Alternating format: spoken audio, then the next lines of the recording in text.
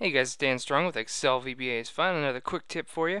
Whenever we use the Excel up, whenever we use the getting the last row, getting the next row, or even the last column, typically, and we're joined today by my daughter Eliana. She's helping. She's helping Daddy. So basically what you do is you're essentially doing the same thing that Excel is doing when you hit Control up. So if I select here and I hit Control up, I'm expecting it to land on cell A8. So Control up.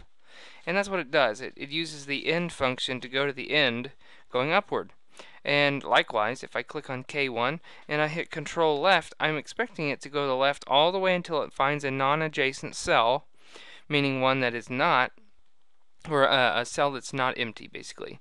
So it finds one that's not empty, so it's going to land on G1. Control left, that's going, finding the end, going to left, right? So one thing that people have been confused about, I'm going to zoom in here so we can see, is instead of using XL up, they are using X1 up, and so that's messing a lot of people up. For example, I'll give you a demonstration. I'm going to go ahead and run this user form in one of our basics series that does some sorting. So if I want to sort by employee ID, I'm going to click sort, and it says, hey, there's an error 1004. It's usually sounds like a VLOOKUP error, but let's look. Click debug.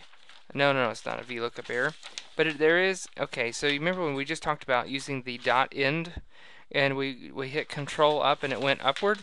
Well, right here we see that they're using X1 up, and we need to use the letter L, as in Microsoft Excel XL up. So I'm going to replace the 1 with the letter L, and it may make it more clear to use capital letters, but they'll still shrink them automatically. So if I use XL up there, and then I put XL up instead of X1 up, again, that's not going to bear an error. So I'm going to hit F8, and it's going to allow me to get the last row now without a hitch, which is row 11, which is correct. So then it's going to go through the motions of sorting. So that's a huge, you wouldn't think it's a big deal, but with a lot of people, they've been using X1 up, and that's why it doesn't work when you try to get the last row. Use XL, as in Larry, up for the dot end, and again to left or to right, or XL up.